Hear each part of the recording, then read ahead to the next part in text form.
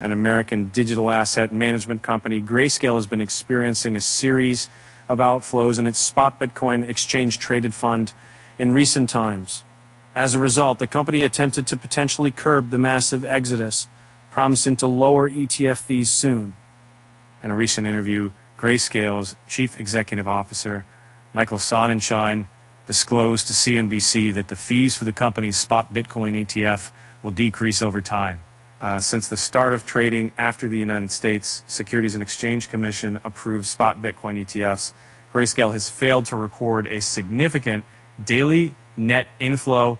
However, asset management firm has steadily experienced outflows worth billions of dollars. Of course, we anticipated having outflows. Investors have been wanting to either take gains on their portfolio or arbitrageurs coming out of the fund, or people unwinding positions that are part of bankruptcies through forced liquidation, Sonnenschein stated.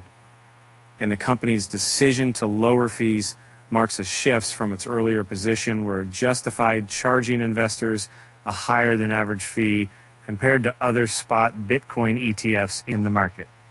Presently, Grayscale's GBTC maintains the highest ETF fee by a wide margin, charging investors approximately 1.5% in fees. And Grayscale's ETF fee stands in stark contrast to the fees maintained by other leading asset management companies such as BlackRock and Bitwise, which charge 0.25% and 0.21% respectively.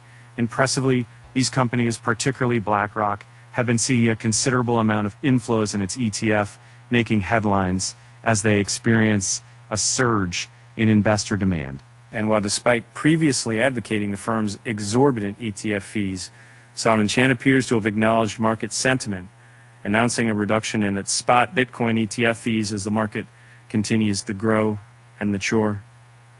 For Grayscale's sudden change of heart on retaining its lofty ETF fee may be attributed to the recent surge in outflows from its spot Bitcoin ETF. The asset management company has been witnessing a steady sell-off, totaling $12 billion in outflows since it began trading on January 11th. On Monday, March 18th, Grayscale recorded its largest outflow in a single day. The asset management company witnessed a staggering $642 million in withdrawals.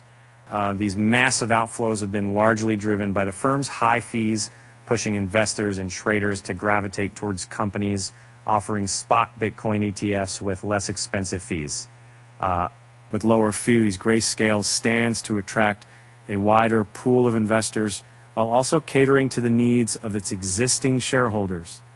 The combination of the firm's robust reputation, impressive track record, and a reduced ETF fee holds the promise of mitigating current outflows and potentially sparking renewed inflows.